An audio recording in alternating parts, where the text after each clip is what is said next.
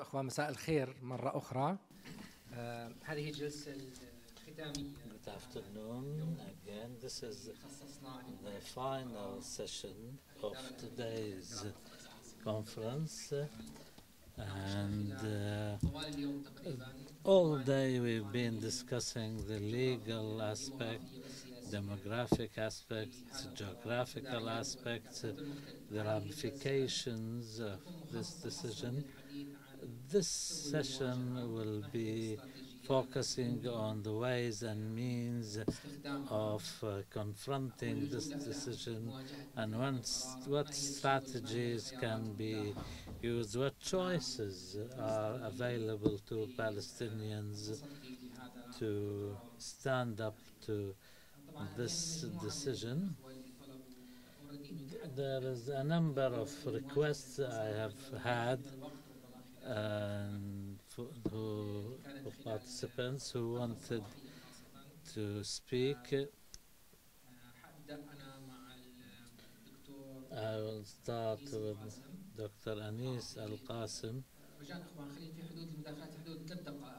Please do not take more than 3 minutes for each intervention to allow as many participants as possible to participate. Dr. Anis, the floor is yours. Thank you. I think we are faced with a very tough bulldozer represented by the United States of America. For this reason, facing up to this bulldozer can be through one of two legal ways. As long as they announced yesterday that they intend to move the embassy on the 14th of May to coincide with the occasion of the 70th anniversary of the establishment of the Zionist entity, then this indicates that there is a real intent and a translation of this intent into reality, and it's not just an announcement. In this case, we can seek the International Court of Justice so that we can get a ruling that the United States will be part and parcel of the aggression committed against the Palestinian people. The second way, and that is the American president resorted to mythical words or statements by referring to what is known as the Jewish people. And in the United States, there are laws which say that the international laws are part and parcel of American national law. So maybe we can engage legal experts in the United States to see if it's possible at all to take action against the American president to the effect that in moving his embassy to Jerusalem, he is taking part in aggression against the Palestinian people. Can we ask a question, please? Simple question. This business of the embassy is in West Jerusalem. It's not in no man's land, it's not in East Jerusalem, anywhere. Legally,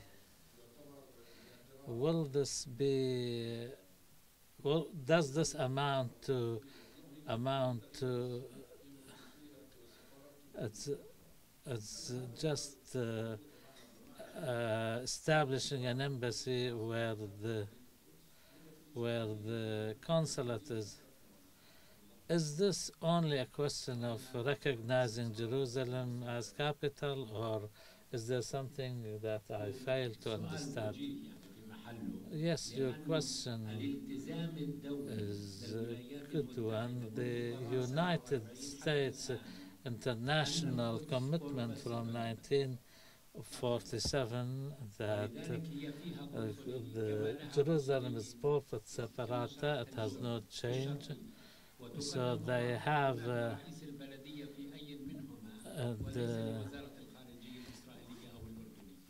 and any credentials are presented to the consulate. So this has not changed. Please, anyone who wants to intervene, just to raise their hands, please. Thank you very much.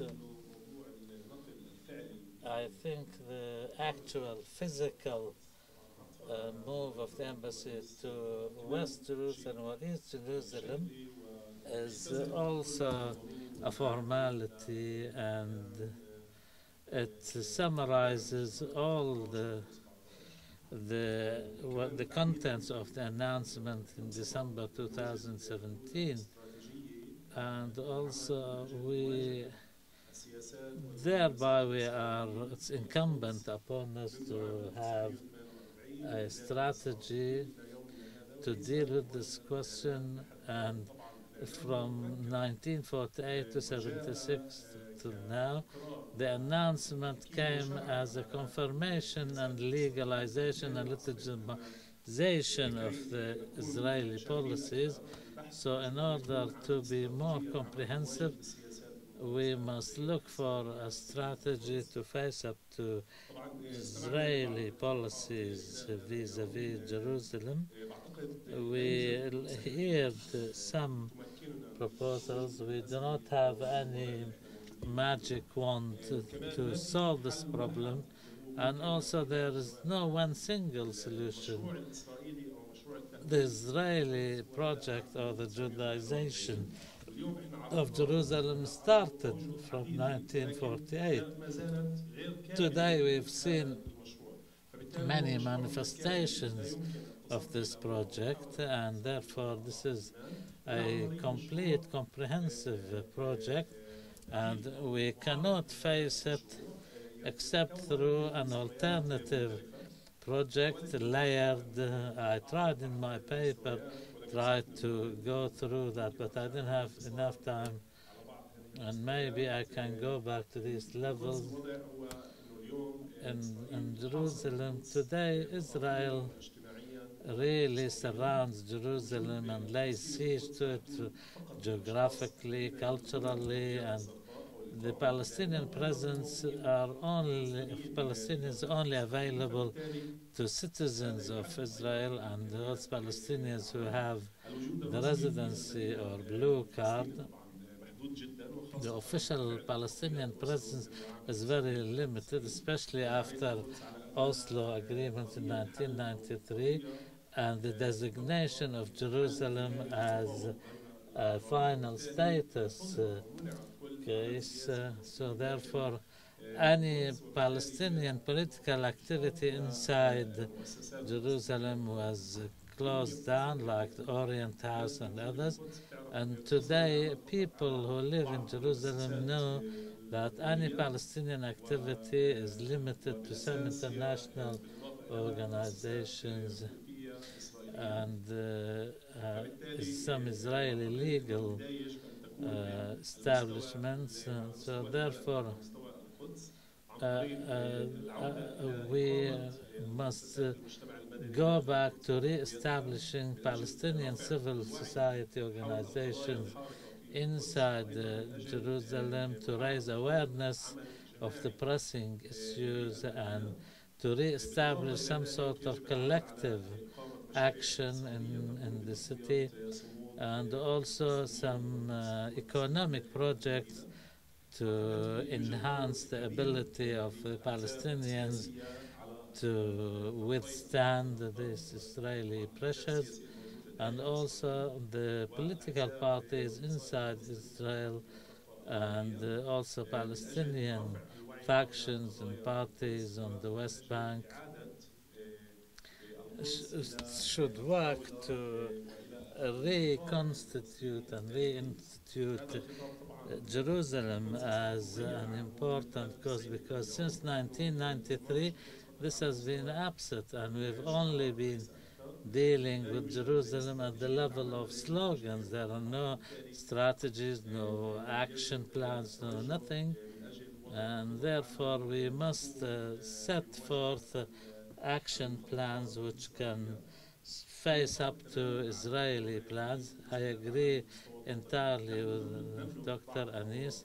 We still have some cards in our hands, although they entail some defects and problems, but they must be used. Colleagues have mentioned in the last session that we must look for other tracks. The legal track is one, international criminal court, because settlement according to the Rome agreement is a act of war crime. Maybe we can resort that, and also we must also activate the decision in 2003 which considered the wall as illegal in Jerusalem, and also Resolution 2334 and others which may serve the cause of the Palestinian people, and therefore we must adopt officially a policy and a strategy of boycotting and civil resistance. Two quick notes what Dr. Anis has said. In the United States, there is a precedent in 2015 before the Supreme Court, where the Supreme Court ruled that those who were born in Jerusalem will not be registered as they were born in Israel, and the High Court decided that because the foreign policy is determined by the President of the United States, and the administration did not agree to considering Jerusalem as capital and part of Israel, because that would diminish the role of the United States as a mediator for peace. This was in the days of the Obama administration. So if the case goes now to the Supreme Court will rule based on the latest Trump decision. In the United States, there is a debate as to who takes precedent, American national legislation or international law. So when the Trump administration wants to impose sanctions on any company, although there are, so in summary, any legal action in the United States may not be in our favor. Nobody has the standing except the PLO, which represents the state of Palestine, and from our experience we know that the PLO or the PA will not go to the international court to stand against the United States. So therefore we don't have anybody to do that. With all due respect for what Osama has said, the president you mentioned is true, and the Supreme Court refused that and said that the president decides the foreign policy, and this really annuls the decision by the Congress 1995, because the president determines foreign policy. As for which takes precedent, American national law or international law, is partly true, but I don't want to get into this duality between international law and national law, because there's a lot of discussion surrounding that. But there's an American law called of the land warfare law. This is law, an old law, it's not new, and it bans the government of the United States of America to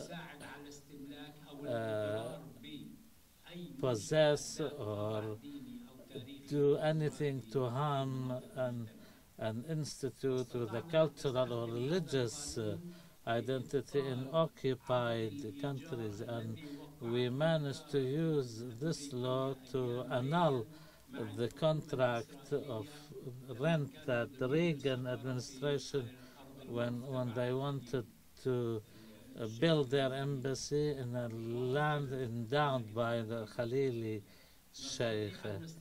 We can use the same law. Of course, we must consult American legal opinion to discover the possibility of appealing against this the president's decision before American court.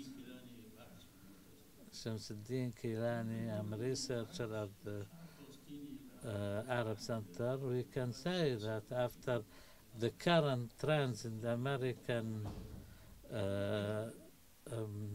foreign policy have become more costly and more difficult, and it reminds us once again that Israel is not a Jewish project so much as it's a Western project which was aimed at solving the Jewish problem in the West at the expense of Arabs. And now American policy and the Trump administration's policy is the facade of that, and we must understand that, and we know where it's getting its support from, and also why the support through the second coming of Christ and the myths surrounding the creation of the State of Israel. The fundamental thing here is that Trump did not take his decision from in a vacuum. The Arab situation in general, we are like a dead body, and starting from the Algerian president, who is nothing but a picture, the Egyptian president, Libya, all these Arab countries.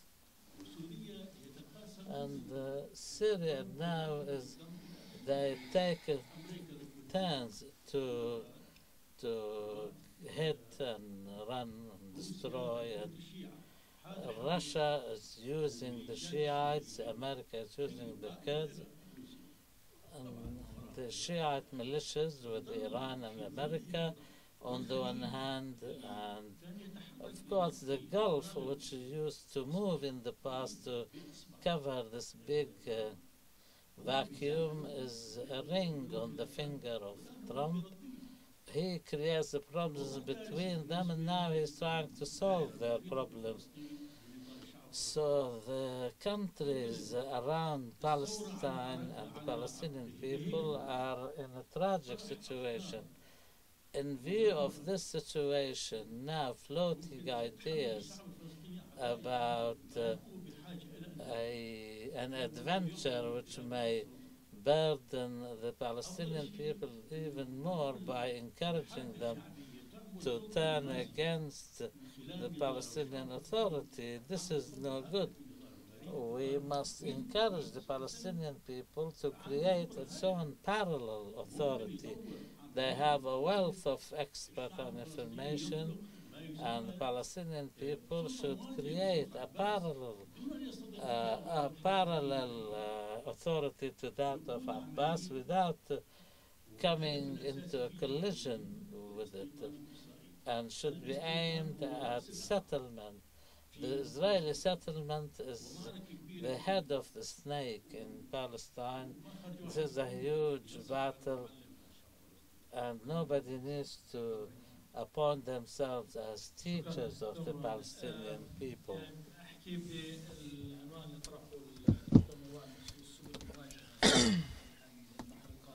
I'll be talking about the confrontation means in the future, and I will try to emphasize on its importance. First and foremost, we need to understand that there has been a failure at the level of the Palestinian leadership right this moment. Every time I start thinking who will succeed to Abu Mazen after President Mahmoud Abbas, I become frustrated just trying to imagine who will be capable of replacing. And now I can ponder upon the size and the big catastrophe that we are facing. This is why I suggested the decentralized resistance, because the Palestinian Authority is currently has its hands chained because of Oslo agreement and it cannot take it back. The decentralization of the resistance, its spinal cord is the elite. In my opinion, the elite, when we mention the elite, we can talk about multifaceted resistance, not only at the level of the legal resistance, but also economy, media, etc. When it comes to the legal aspect, there's a lot of space for influence, believe me. And from a legal perspective, you are fighting the battle with laws. The leaders of the occupying force in Israel, the leaders, when the airport, when the plane arrives to a UK airport, the military leaders do not step outside of the plane in order to avoid being arrested by the British authorities. We need all the elite at the regional and local level. I agree with you that there is a paralysis at the level of the Arab world. This is why I want the Palestinians to lead. The region cannot take initiative because they have a lot of issues to deal with. The leaders in this area need to be the Palestinians themselves, and they will find the support at the level of the Arab people and elite in various fields. This is when it comes to the legal standpoint. If we want to talk more about the resistance, the mosquito effect actually can be mentioned. So the mosquito effect means that when there's a mosquito in the room, you cannot sleep. You do not want to form an army to fight against the United States, but you want to annoy them using legal cases. Every day you bring up a case, and all within the boundaries of the laws, whether talking about Jerusalem. Dr. Anis is here and he knows and he can tell us about a lot of areas that can be used from a legal perspective in order to annoy them. The means of resistance are countless. Microphone. So you need to have this effect, the mosquito effect, on US officials. For example, you should call the official over and over, times and over again in order to reach your objective. When it comes to the economic aspect, it is different than the legal aspect. I was talking with my friend Khalil regarding the resistance, economic resistance in Jerusalem. We agreed that the support of sustainability in Jerusalem is really important. There's a lot of questions regarding the issues of Jerusalem. Support, we do not mean giving them money.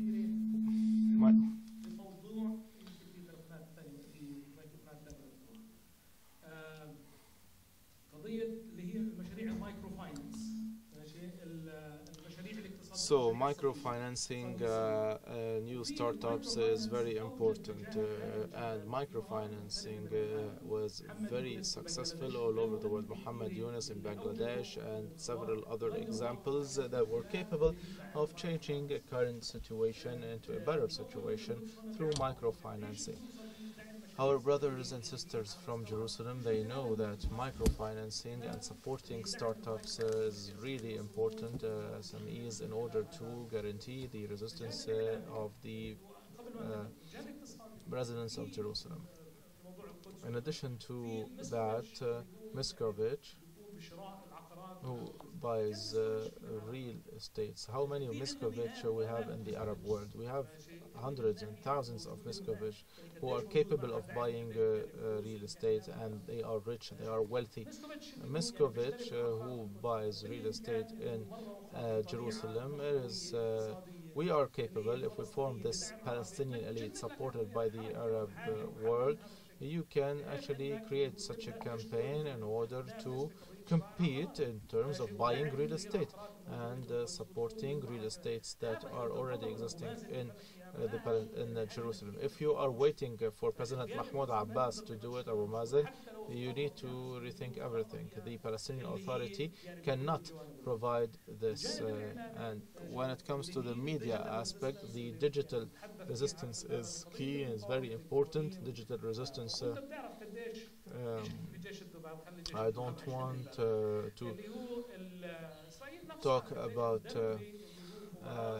the details. However, Israel, we know that they have trained media experts. I have been following up. I have seen articles that allow comments, and I can see that for every article written regarding the Palestinian cause, I see the comments. I follow the comments. I follow the pages, and I see that most of them are fake. So there are armies, electronic armies. For example, if the Politico that sometimes sides with the Palestinian cause issue a publication or an article supporting the Palestinian cause, you see them attacked by this digital army. So the digital resistance is really important. Electronic initiatives are very important. So I will be brief. I will conclude. We need initiatives within the bigger context, which is the decentralization of the resistance in the future. This is what we need, and we need to be prepared. Thank you. Dr. Abdel Fattah. I will be talking about the media that was tackled by Doctor. So digital resistance and resistance that is electronic is about countering the narrative of the Israelis. So there's the Israeli narrative and press rights, and billions are being spent in order to promote Zionism and promote the Israeli narrative. And this has always been the case since the very beginning of the Zionist project. Without it, it wouldn't have been possible.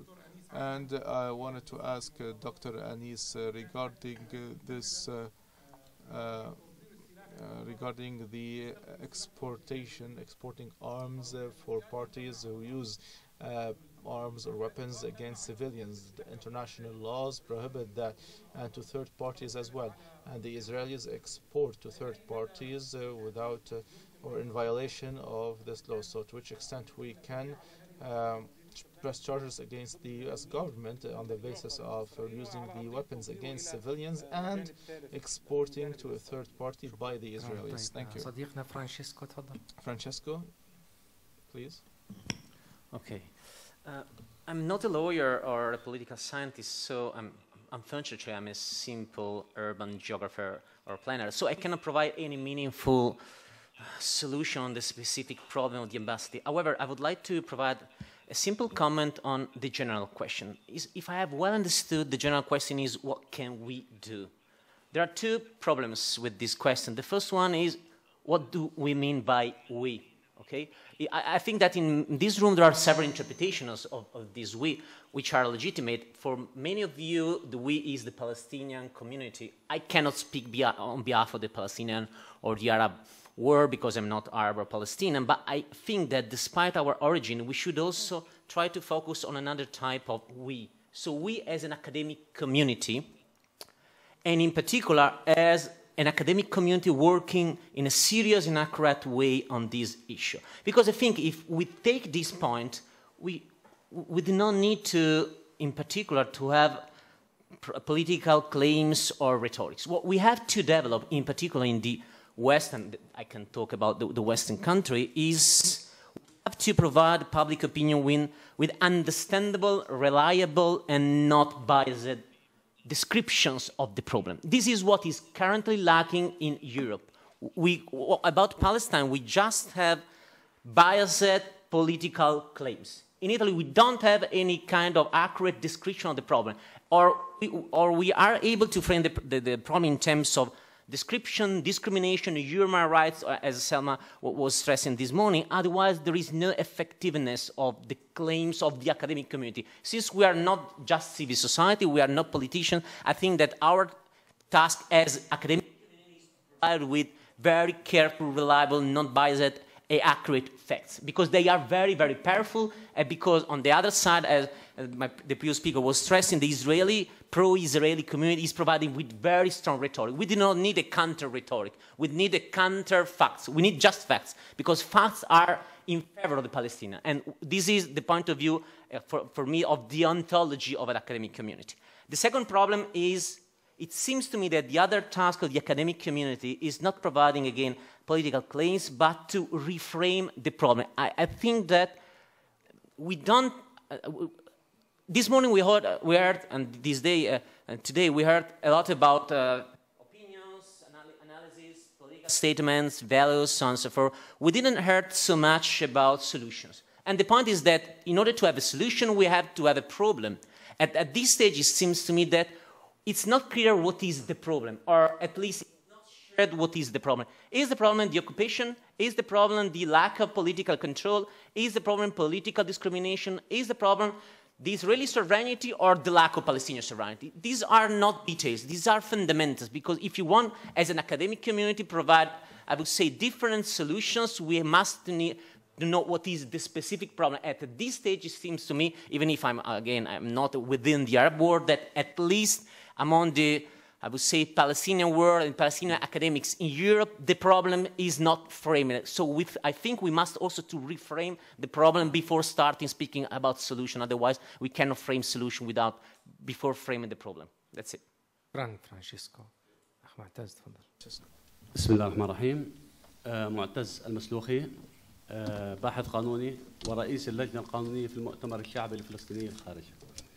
بداية أثني على مقال الأستاذ الدكتور أنيس. I second what Dr. Anis has said. The Trump statement is considered a very dangerous legal precedent in international law, and this is because for the first time since the UN was established, the United States has declared itself an alternative to the UN, and the Trump's announcement runs contrary to some 50 international laws and the legal opinions, Geneva Conventions, agreements. Trump has called upon people or other countries to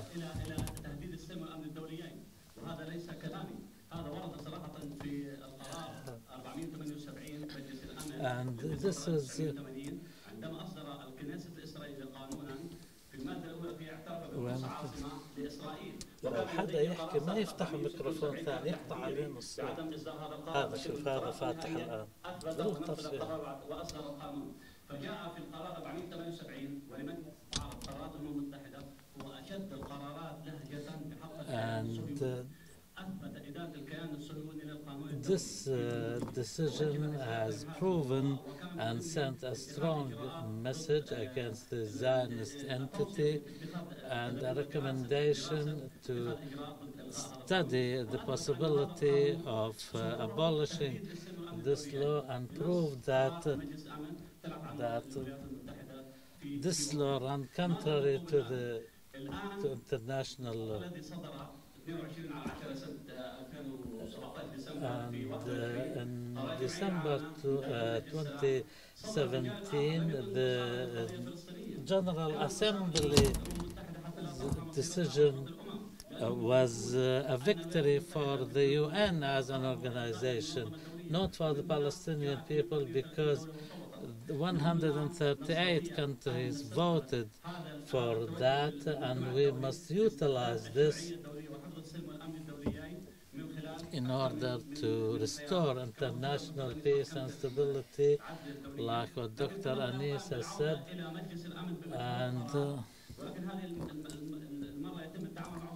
and also we should deal intelligently with the United States to annul the American veto, and this is the first choice. The second choice, the General Assembly's extraordinary session is still on, and we must call on it to sever relations with the Zionist entity, because the Zionist entity is breaking the international law and insisting on moving the embassy. And also we must press the Palestinian Authority to approach the international court, and also to create some backing amongst the people for this move. Thank you very much. I just wanted to refer to what Dr. Ibrahim has said. There is Burj al-Ula, Al-Ta'awun, Dali Foundations. They do microfinancing projects, especially in Jerusalem. But I think the Palestinian elites in the diaspora, they can do something. The elites inside are linked to the status quo, and our job is to support the marginalized communities, but ultimately this will not mean much without a political solution. And in addition to what Dr. Francesco has said, there has been a lot of research. It was like an attempt to deal with the PLO and how we can reactivate its role. This can be a long-term solution, because at the end of the day we can help, we can do microfinancing. This is all good and well, but it will not solve the political crisis. And decentralization can help in the short run, but we want a political platform for the long run.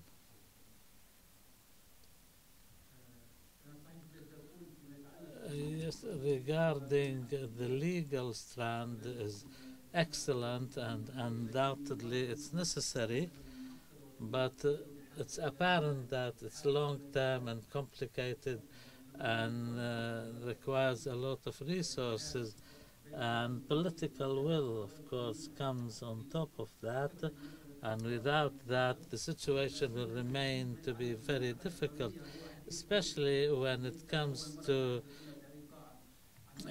trying to hunt down, as they say, legally individuals is very difficult. But nonetheless, the Palestinians and their helpers and supporters in all continents have managed huge leaps in the social media. And I remember in London and in Europe, the social media has played an important role in exposing the Israeli activities and pushed people onto the streets to demonstrate against that. I think our problem is true. There is a problem when it comes to moving the embassy to Jerusalem, but the embassy can be moved to Jerusalem but I don't think there will be any practical outcomes on the ground regarding the Palestinian rights. The problem, in my opinion, is a purely Palestinian problem. The Israeli approach to Oslo in 1993 came under fire in 1993, you remember, after the intifada of the stone-throwing children pushed the Europeans, Americans, and the Israelis, and in brackets the Palestinian official authority, they all found themselves in a dilemma, and therefore they resorted to Oslo. Also, the withdrawal of Israel from Gaza by Sharon. I personally heard him saying that Netzarim was, in his eyes, similarly to Tel Aviv, but he had to withdraw from. But Trump wants to take Jerusalem off the table, but who can keep Jerusalem on the table is the Palestinian Authority. The Palestinian Authority is not allowing the Palestinians to do so. Our anger is not against the embassy as a building. The Palestinian Authority is involved and complicit in losing Jerusalem.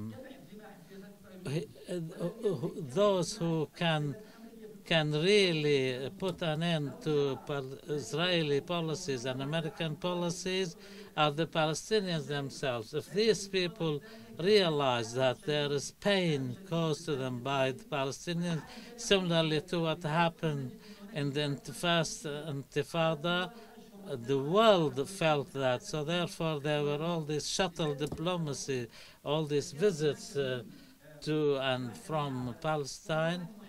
So we must try to disengage. We want divorce from this Catholic marriage.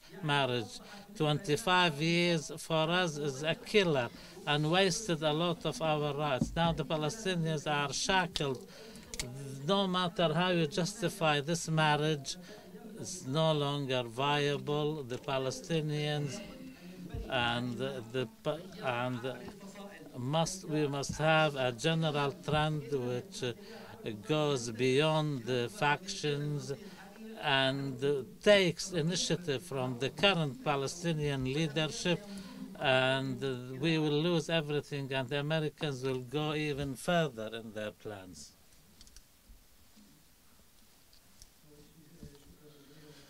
Thank you, all of you, all the panelists, for their contributions. They're all excellent contributions.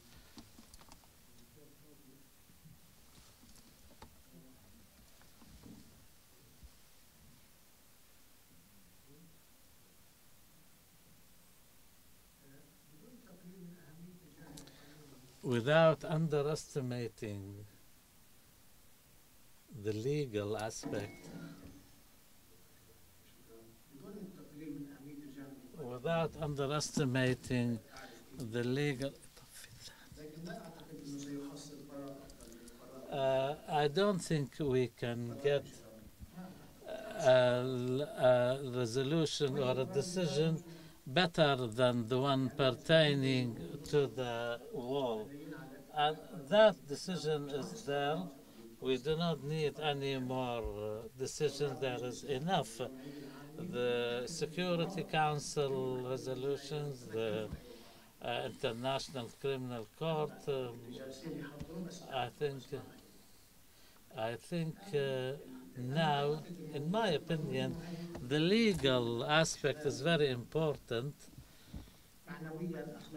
From a moral point of view, raising morale is important, yes, but if it's to be an alternative to political work, This is the work of helpless and hopeless people. It should be complementary to political strategies, not an alternative to.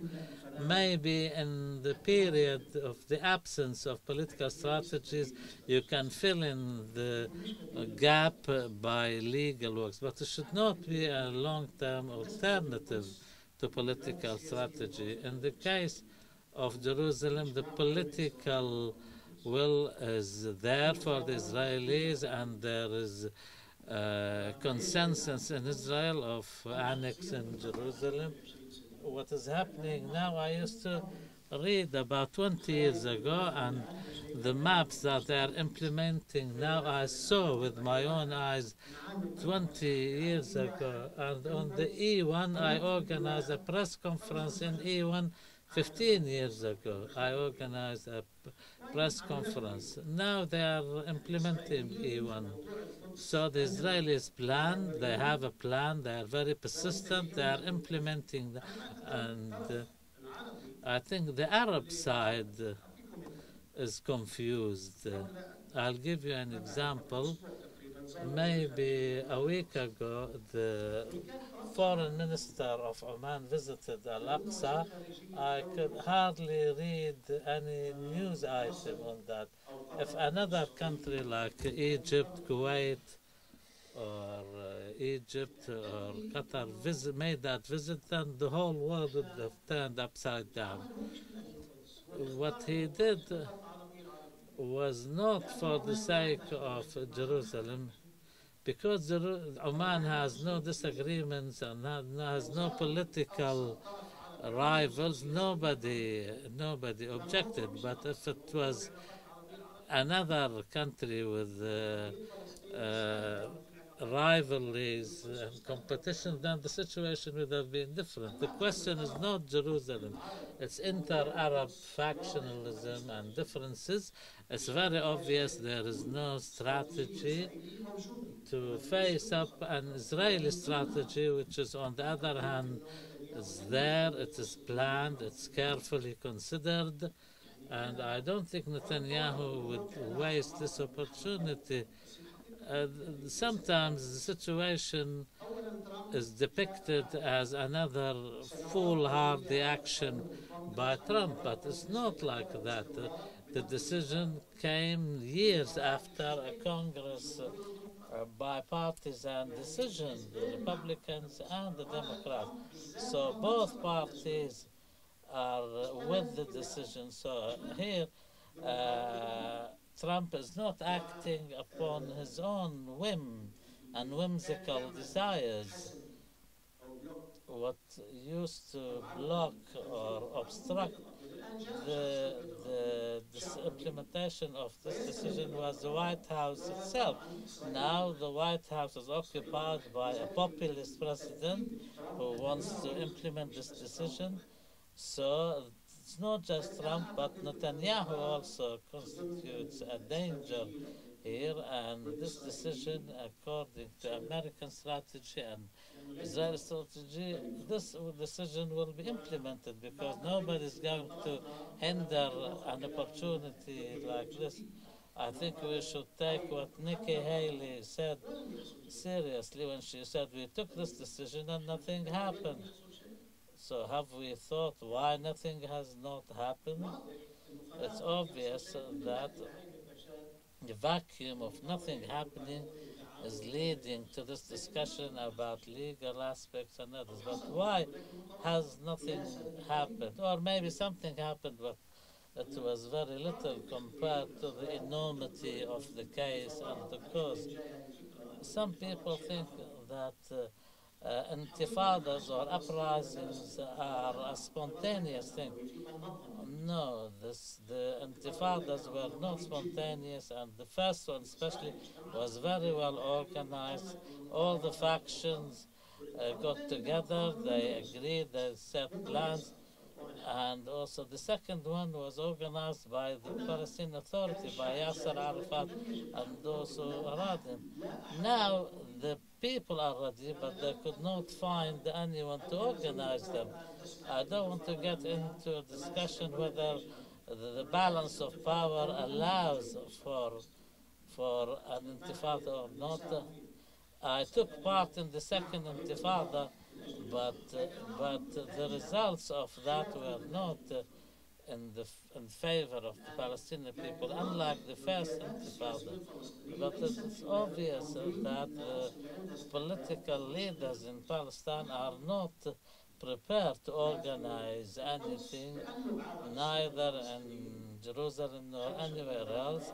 But maybe in Jerusalem, when people demonstrated against the electronic gates, these were spontaneous because they are limited, they are based on specific needs.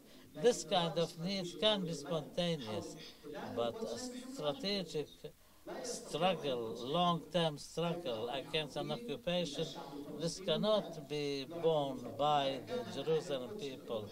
To leave them to the Jerusalemites is impossible. We cannot. All that we can expect from the people of Jerusalem is to remain steadfast and not to immigrate and leave the city. But at the Palestinian level, Arab level, there was no intent, no will, no strategy. So therefore, if we want to talk real politics here and correct political things, we must leave this. Of course, there are other things we can do as academicians, as legal experts, as rights defenders, but the main case remains, and that is there should be a political will for confrontation. Apart from some details we can work on at the level of defending rights or legal rights or media to fill in the gaps until such day that political will is there. I just want to add one more point. In this current situation, there is discussion on whether the solution should be based on 2 states or 1 state. I think it should be 3 states. This discussion is just to escape reality. Now, after each round we have of national reconciliation, which ends in failure, division will be more established, entrenched. We have 2 Bantustans, similar to what was in South Africa. If the situation remains as it is, we cannot have a strategy to struggle against occupation or apartheid or call it what you wish. We'll be kidding each other. If any thinks we can set forth a strategy, because each step, any demonstration, any announcement, any statement, any sitting will this. If Hamas did and Fatah disagrees, then we cannot get very far, and vice versa. We cannot have a Palestinian strategy to face up to occupation and apartheid. This cannot be achieved for as long as there are 2 authorities. And people in the 2 authorities, Hamas and PA in Gaza or the West Bank, they bear the responsibilities, and unless they change their positions, we cannot sit and talk and do everything. But at the end of the day, we will all remain where we are. We try here in America and Britain, everywhere, but this is not an alternative to a political leadership similarly to that in Israel or the United States, because a political leadership should until that day, all what we can do, apart from all these good ideas that you floated, all what we can do is remain steadfast and stand our ground. I cannot see any solutions. All what we can do is the Arabs should remain living around the Aqsa They should continue living, continue building schools, hospitals, and protect their national identity. In the West Bank and Gaza, they should try and be there, build establishments, and at the end of the struggle in South Africa, even these establishments in the Pentecostans proved useful because they produced cadres that led the struggle. So when the apartheid system that and the people and the professionals these institutions have produced help run the country. But the condition should be nobody should in the meantime should get up and sign a deal on an agreement, because once somebody signs any agreements, then we'll lose everything. We must remain saying no to the Israeli occupation, no to annexing Jerusalem. Nobody should come forward for someone to take Abu Mazen's place and says, yes, I'll sign and accept, because history teaches us that power struggles within Arab political systems always settled at the expense of the national cause. And maybe there are people around Mahmoud Abbas, Abu Mazen, who will be competing with each other, who would serve Israel more just to get to replace him when he goes. So we must have this political strategy. Before that, I can't really see anything apart from what we can do and develop that further. Thank you, Dr. Bshara. Thank you. خلي الباب مفتوح شوي.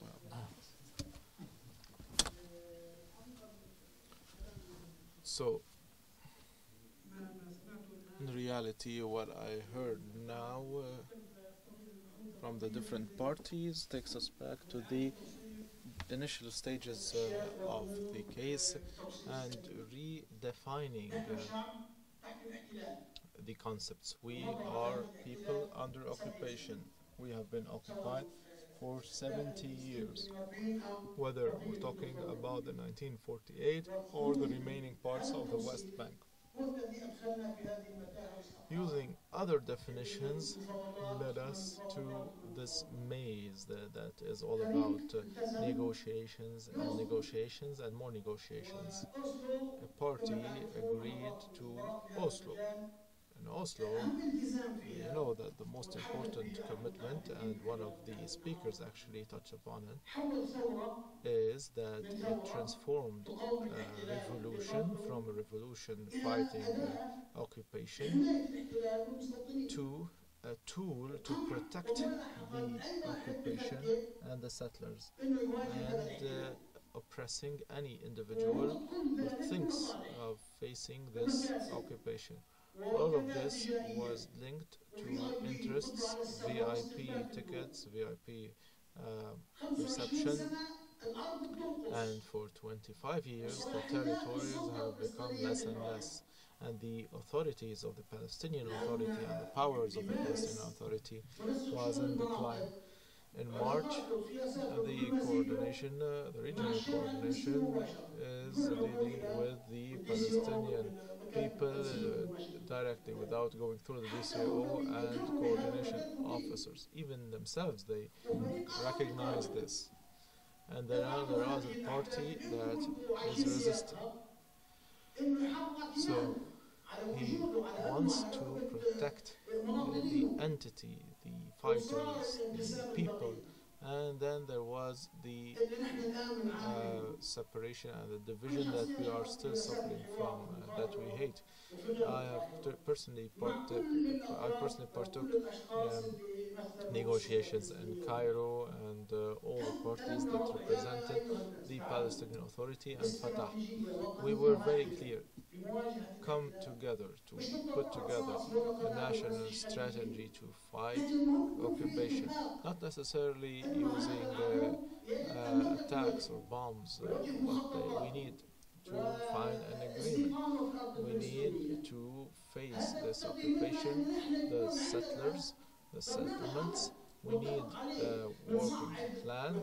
We need an action plan. We escalate and we de-escalate as we have seen appropriate.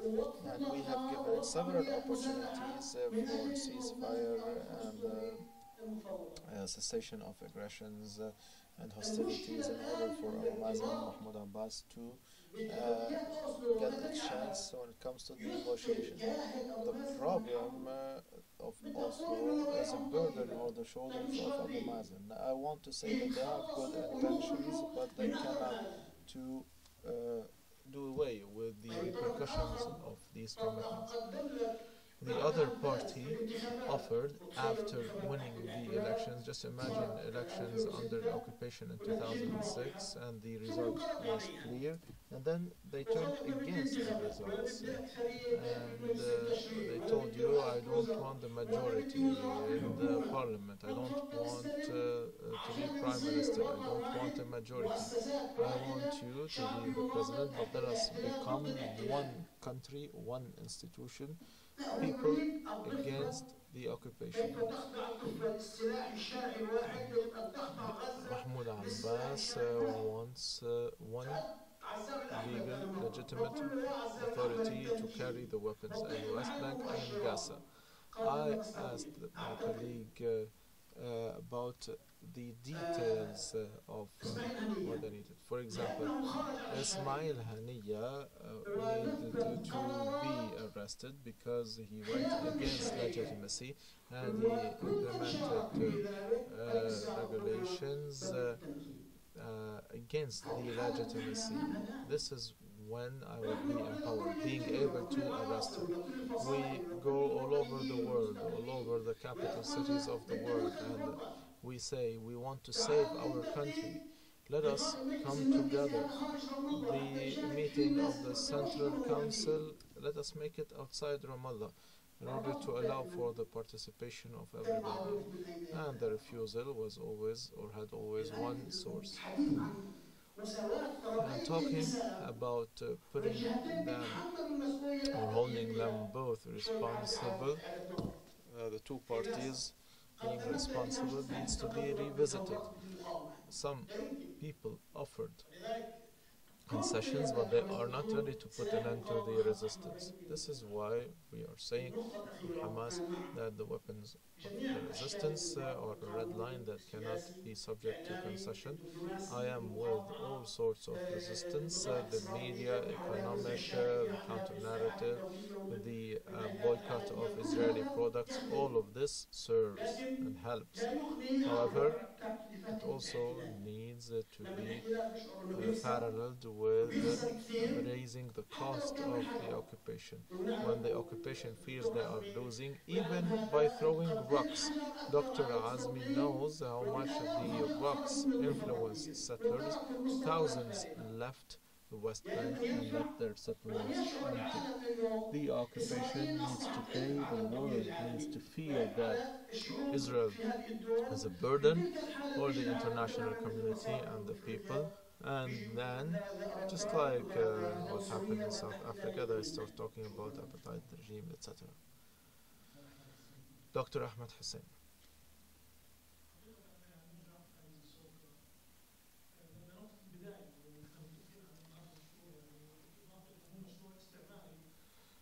So, in addition to this colonial project that helps transform the settlers into peaceful citizens with no resistance, this is the project. It is a colonial project that wishes or intends to get rid of the people of Palestine, particularly the West Bank and the Gaza Strip.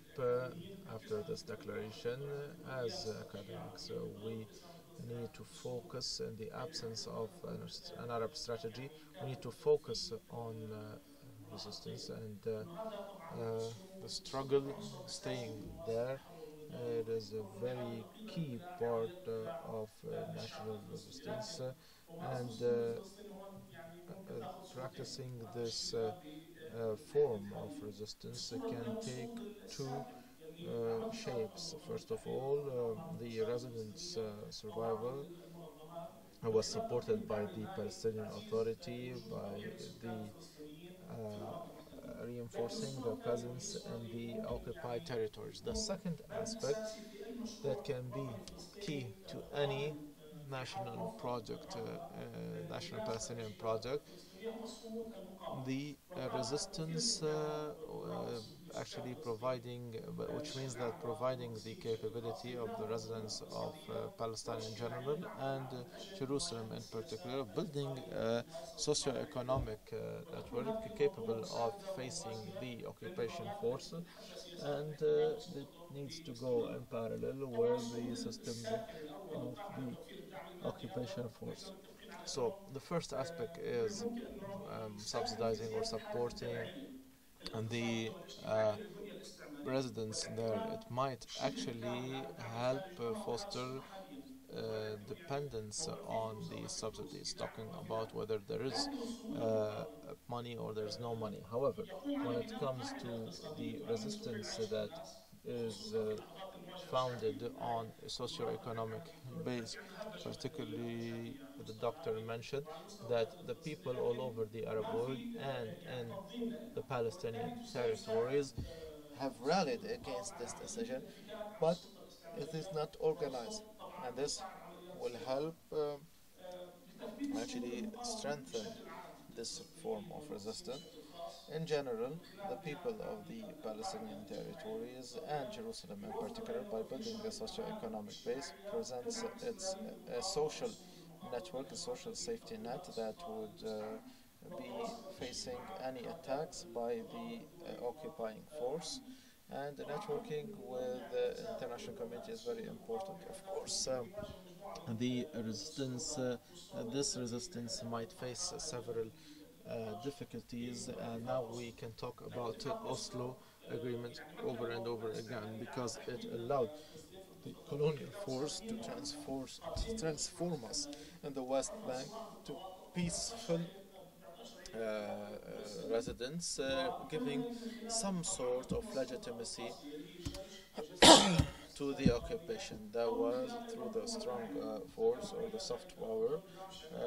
Antonio Gramsci said that the colonial force controls the cultural aspect of any country and prohibits the creation of their own culture. They link all the residents, all the people, all the individuals subjected to that, to their culture, and they control the resources, and they present a narrative.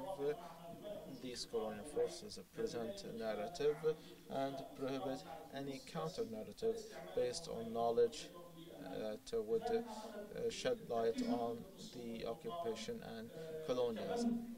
So we can focus on this form of resistance as key to any future project should we have a clear strategy, Palestinian strategy after this division. Thank you.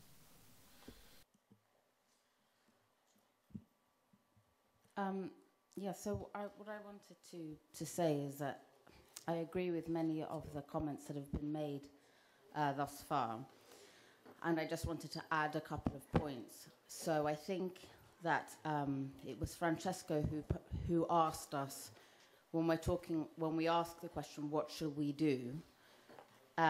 We haven't necessarily defined exactly what the problem is, exactly that we're searching for a solution for, and that it's necessary to ask what's actually the problem. And then I think Dr. Azmi pretty much answered that question by saying, that it's a lack of political leadership, in large part because of the lack of unity and a lack of a political program. This is obviously an enormous problem. And unless there is a leadership and a political program that people can adhere to, really that's a prerequisite, it seems to me, for any other possible strategies or serious work to take place.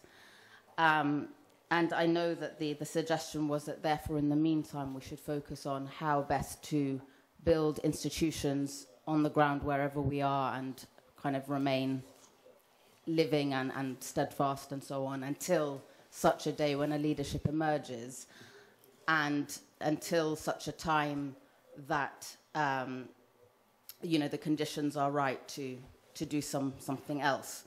And I think that that's all well and good, and I would just wanted to add two practical points, or things that we at least could think about doing in the meantime, which might be useful.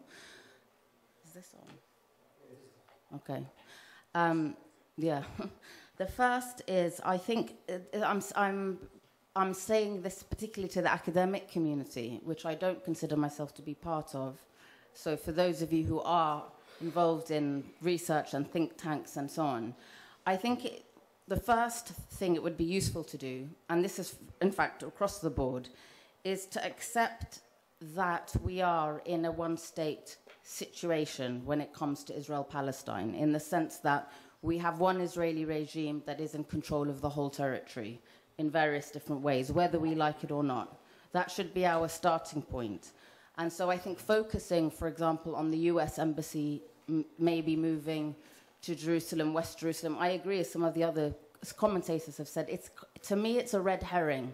It doesn't really matter, because whether the move is made or not, it recognizes the reality that's been in place and that Israel has been consolidating for many years now. So for the academic community, given that that's our starting point, we are in a one-state reality, I would like to see more work being done, and forgive me if it is being done, I might be ignorant about it, more work being done on studying what are given this one-state reality, given that it doesn't look like we have the power to change it anytime in the near future, and this may be the reality, that the outcome we end up with, what is the best way for us to maximize our chances of, firstly, surviving this reality, and secondly, hopefully, eventually thriving in that reality? What are the scenarios? What are the potential scenarios that could unfold here? And what are the tactics and strategies that could help promote this objective of surviving and thriving, given these different scenarios? And those things can be modeled. And if they have been modeled already, I'm sorry, maybe they have. But they should be, because I think that when a political leadership eventually emerges, at least the work and that research will have been done. And it will be, and in other words, it might be easier to then run with a new political program if the groundwork has already been done by the academics and the think tanks. And I just, a little aside, it reminds me of what they say about Margaret Thatcher, who came to power in the United Kingdom as a prime minister in 1980. And she immediately was able to start implementing a very right-wing ideological program that took everyone by surprise. And the reason she was able to do that is because for 2 decades or so before she came into power, there were all of these right-wing think tanks who were doing the work. They were laying the groundwork, they had modeled things, they had come up with the strategies and the policies, and she could just run with them.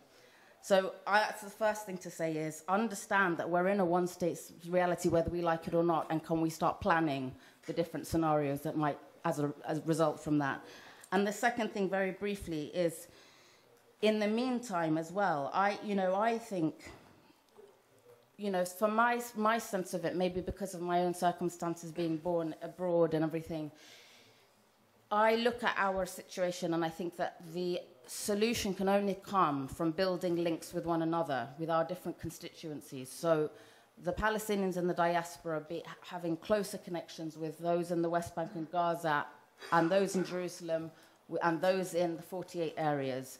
Even if that's not going to happen on the official level, for good reason perhaps, couldn't there be more efforts to mobilize and build grassroots organizations that at least explicitly represent all Palestinian constituencies?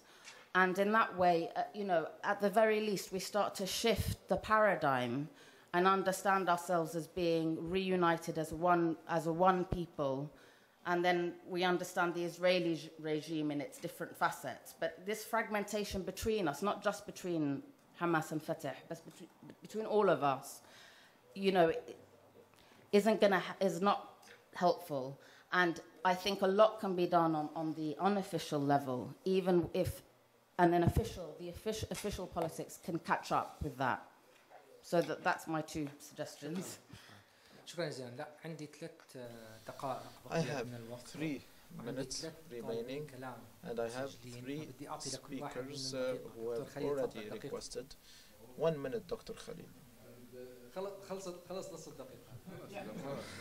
30 seconds already. When it comes to building the institutions to allow for this resistance in Jerusalem, we were discussing a very sensitive issue, the movement of the embassy, who led the latest battle. The latest battle was led by the people.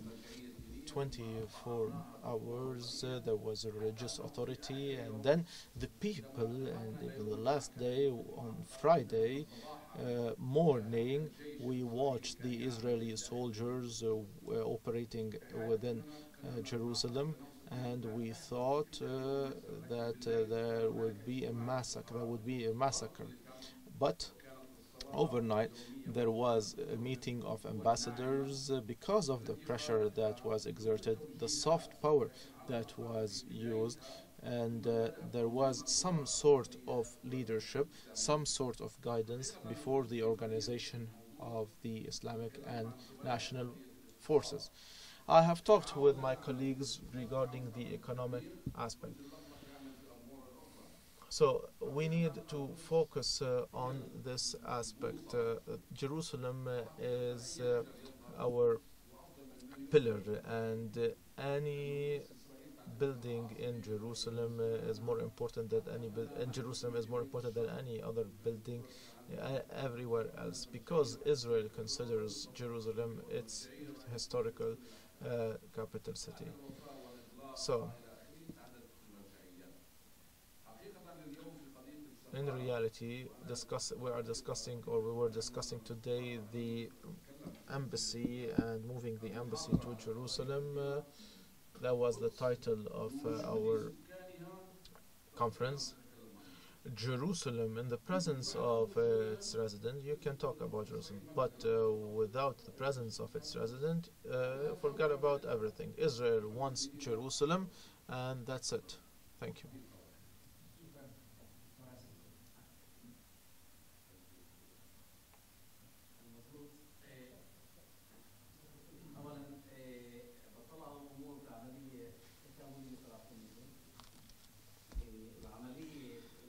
So it is a comprehensive process.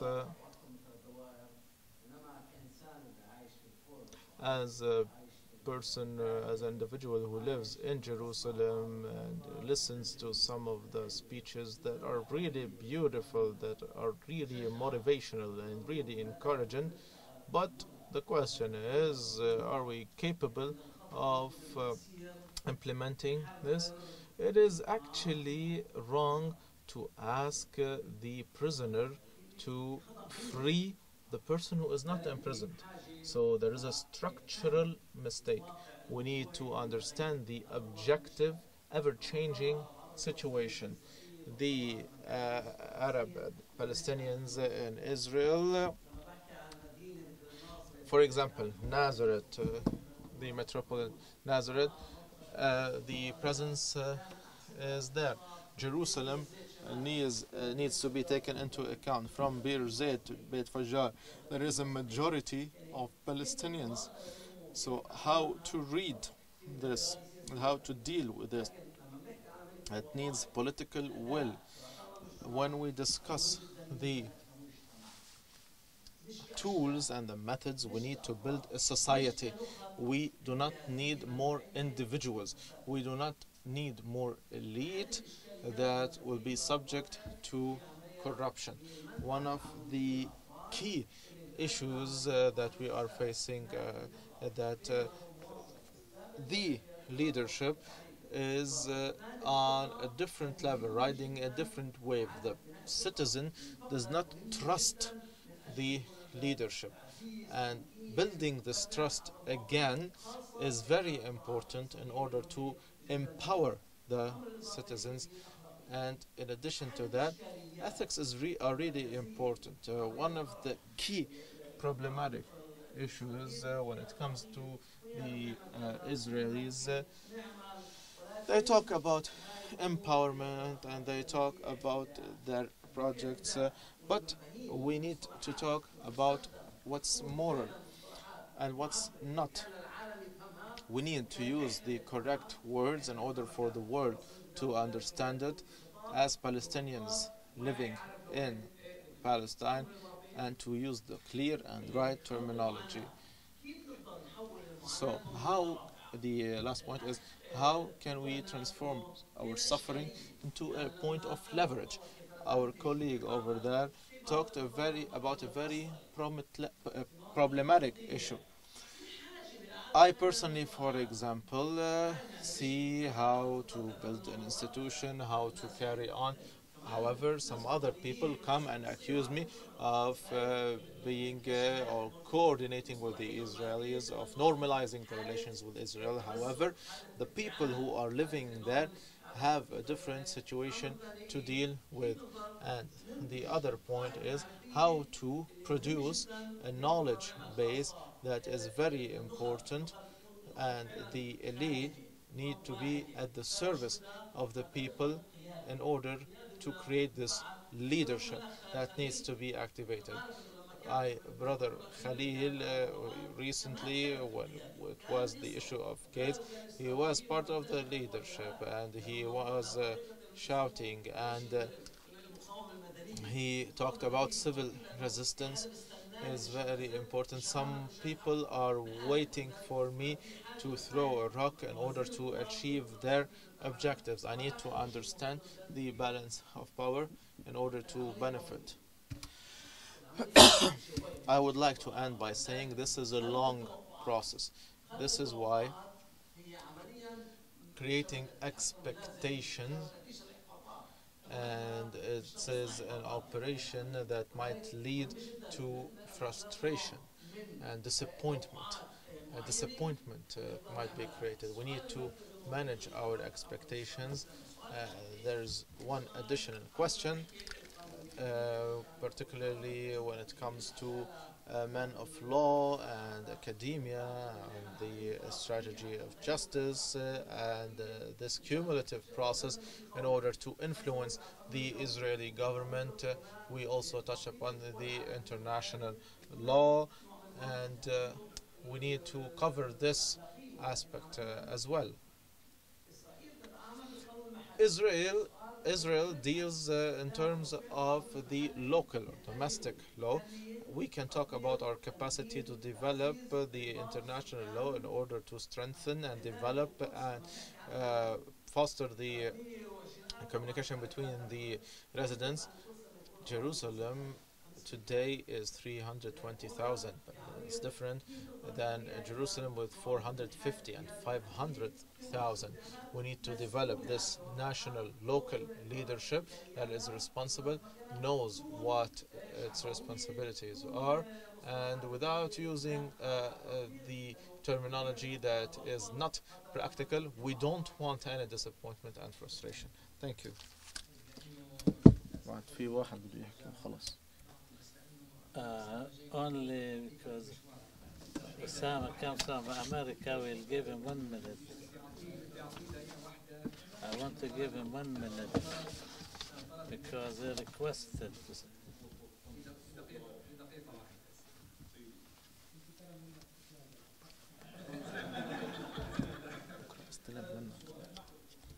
بكره بستلم منك انا. Okay.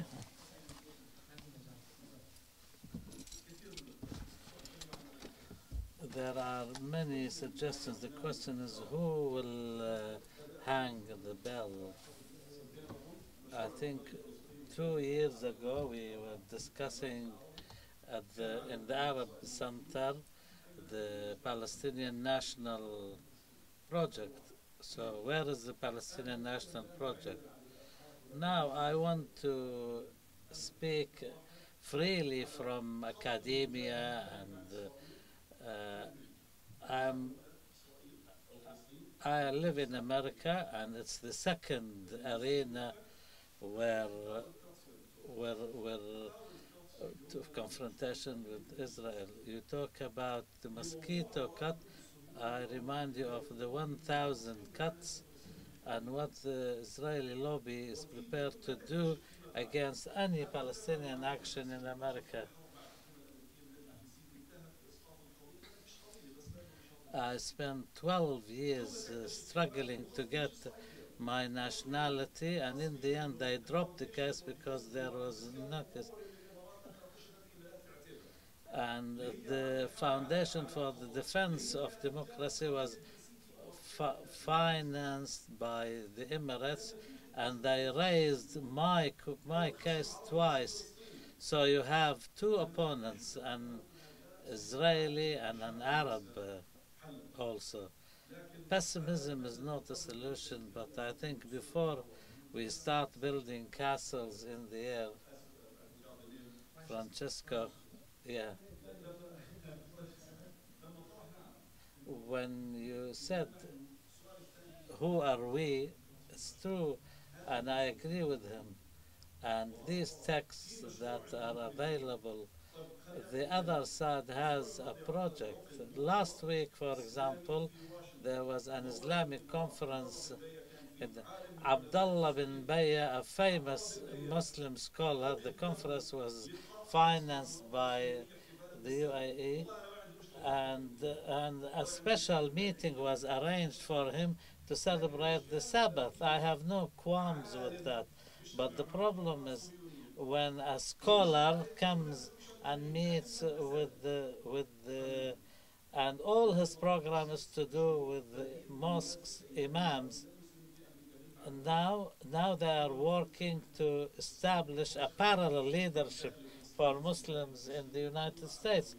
So we have an opponent in Palestine, we have an opponent in the Arab world, and now we want to wonder why the other side is beating us. Of course they are beating us. I have no problems with other problems. I cannot, of course, I cannot forget about other cases. I cannot think of Palestine when what's happening in Ghouta is happening. But thank you very much, Osama. At the end of this session, I just want to mention the fact that when Dr. Azmi suggested organizing this, we were not expecting a vision and a strategy.